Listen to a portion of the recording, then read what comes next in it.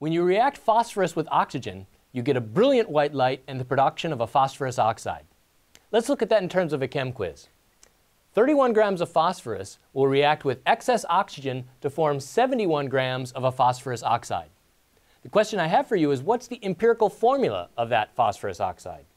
P2O5, PO2, or P3O4? Think about that for a minute and make a selection.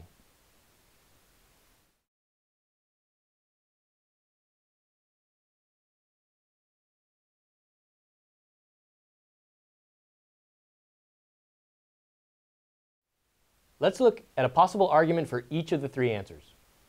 Answer A, 40 grams of oxygen is used, 2.5 moles, and that combines with 31 grams of phosphorus, 1 mole, for a P to O ratio of 2 to 5. Possibility B, each phosphorus reacts with an oxygen molecule for a P to O ratio of 1 to 2. Or option 3, 31 grams of phosphorus combined with 40 grams of oxygen, so a 3 to 4 ratio. Think about those and make a selection.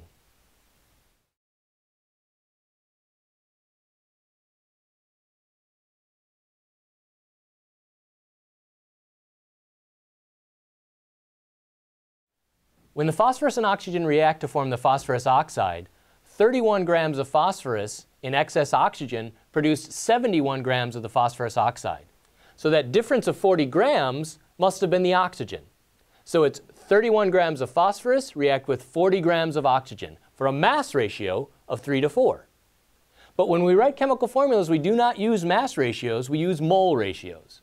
So let's convert those masses to moles. We'll need the relative molar masses, and 31 grams of phosphorus is 1 mole of phosphorus, and we denote that with a subscript 1. 40 grams of oxygen is 2.5 moles of oxygen. We could denote that with the subscript 2.5, but we like to have integer subscripts in our molecular formulas, so let's multiply through by 2 and use the mole ratios 2 to 5. So the empirical formula of this phosphorus oxide is P2O5. The correct answer is A, P2O5. It turns out the actual molecule is P4O10. So the molecular formula is P4O10, and that has a structure that looks like this.